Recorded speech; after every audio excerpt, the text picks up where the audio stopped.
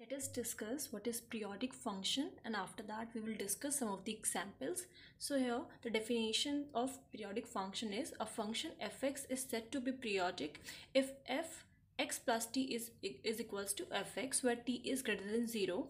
Here t is called the period of the function fx. For an example, like sine 2 pi plus theta will be equal to sine theta. Here we could consider n pi also, where n is equals to 2, 4, 6 or any even number, but for the function to be called as a period of the function, this t should be minimum.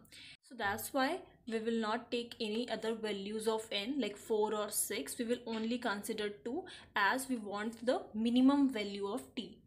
Next example is of cos 2 pi plus theta, and that is equals to cos theta. Next is tan pi plus theta is equals to tan theta. That means the period of the function sine and cos x will be 2 pi and the period of tan theta will be pi. So let us see some more examples. So here we have first example, that is sine 5x. So we will consider it as fx is equals to sine 5x. Sine theta has the period of 2 pi. So here theta will be equals to 5x.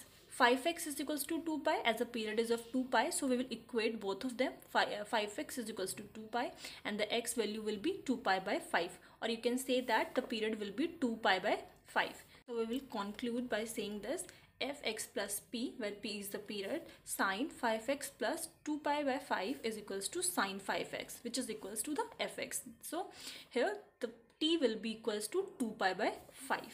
Similarly, we have the next example of cos 2 pi x.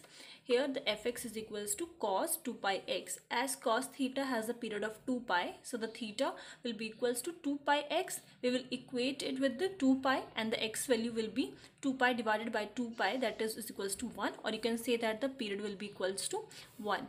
At last we could say that x plus p is equals to cos 2 pi x plus 1, and that is equals to cos 2 pi, that is our fx. So here the period will be equals to 1. Let us look into another example, that is sine pi x by L. Then the function will be equals to this: fx is equals to sine pi x by L.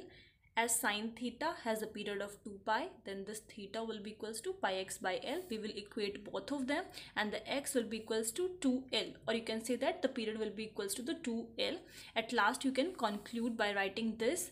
Next example is of tan pi x. We will proceed in the same manner, where fx is equals to tan pi x. As tan theta has a period of pi, so theta will be equals to pi x. We will equate both of them. So here x will be equals to 1, or you can say that the period will be equals to 1, or you can write like this, that fx plus p is equals to tan pi x plus 1, and that will be equals to tan pi x, and this is our function, that is fx.